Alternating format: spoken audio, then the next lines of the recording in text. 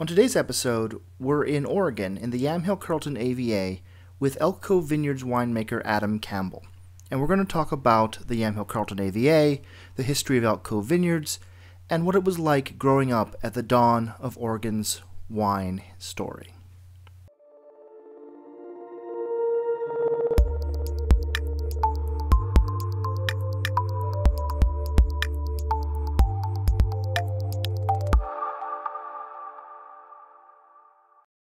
My name's Adam Campbell, and I'm the winemaker and owner here at Elk Cove Vineyards in Gaston, Oregon. We are in the northwestern corner of the Willamette Valley, and also in the northwestern corner of Oregon. We're in the Yamhill Carlton AVA. We grow Pinot Noir and Pinot Gris primarily, but I also have some small plantings of Pinot Blanc and Riesling, small plantings of Gewürztraminer.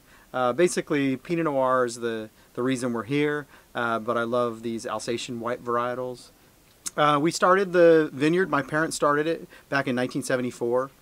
They came here, it was an abandoned homestead that they kind of rehabbed, and we lived in a little trailer, and they had really Burgundy as the model, so they planted Pinot Noir and Chardonnay.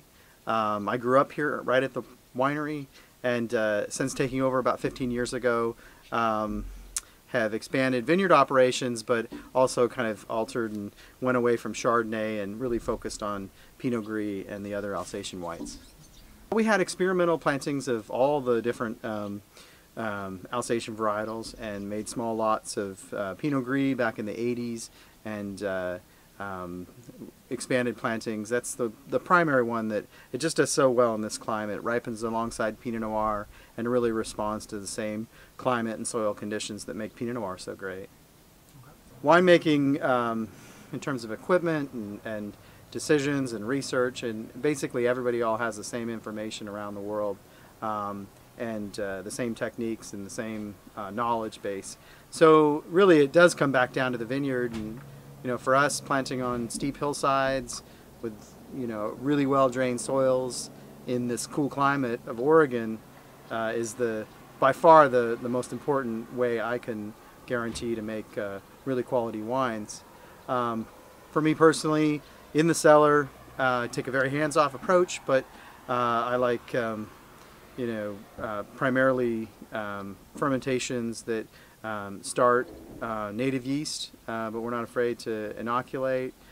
Small lot fermentations, primarily destemmed fruit, so we take the stem out and really rack the wines with gravity to barrel, all French cooperage. I'd say fairly traditional winemaking methods, but again, what we see the biggest differences in the wines that we have doesn't so much have to do with the techniques and equipment that we have. It's more to do with the vineyards and where they come from.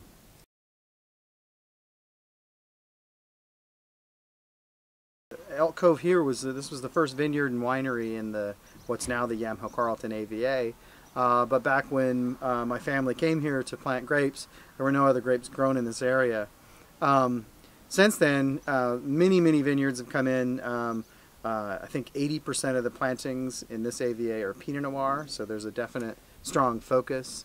The soils are marine sediment almost across the board. 90% plus vineyard sites in this AVA have this marine sediment, so really sandy, well-drained soils.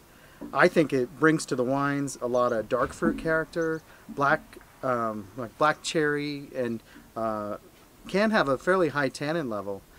So we need to address that in terms of winemaking, but we love the fact that we don't have to work very hard to get very concentrated, very full flavors from grapes from this AVA.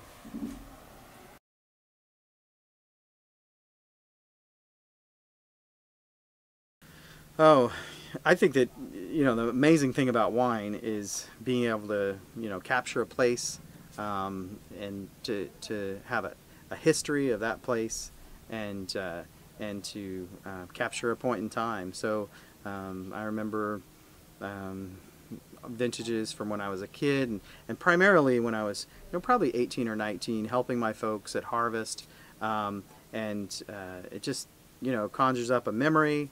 Growing up, here at the winery, I mean, I loved my life as a kid. It was definitely a lot of work. I always say, you know, we were kind of my parents' first labor force. It was a family endeavor. So weekends and certainly summers was spent in the vineyard working alongside my parents. We did most of the vineyard work ourselves in those early days. And you know, the other thing, being in a, you know, growing up in a rural community, a lot of my friends' parents were farmers as well, but it was always a little bit odd that my parents were doing something like growing grapes, and it was definitely a, you know, it's not like it is today where people think of it as such a renowned and important industry to Oregon. Back then it was really a kind of an oddball thing to be doing.